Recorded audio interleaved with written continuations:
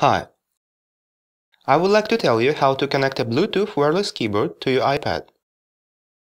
Let's have a look at the keyboard first. That's a Logitech Mediaboard Pro with a touchpad.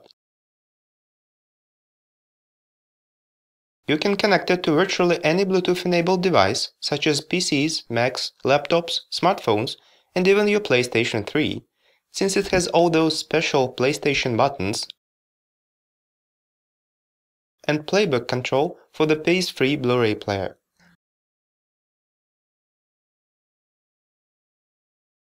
The touchpad comes with scrolling feature and 2 mouse buttons. They could make it bigger though, since there's much unused space, or at least place the page navigation buttons in ordinary way. Well, anyway, the touchpad is like most netbooks have and quite comfortable to use. Another thing worth mentioning is that the keyboard doesn't have Windows or Mac special buttons, which are replaced by left and right click buttons. Well, not a big deal if you don't use shortcuts too much. So to connect the Bluetooth keyboard, open the Settings General on your iPad and click Bluetooth. Make sure the Bluetooth is on. Then power on the keyboard.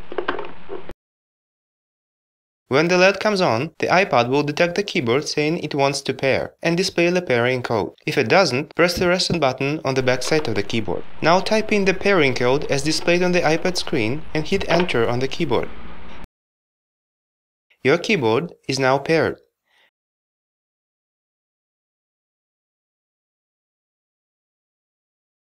And you may use it in all apps instead of on-screen keyboard.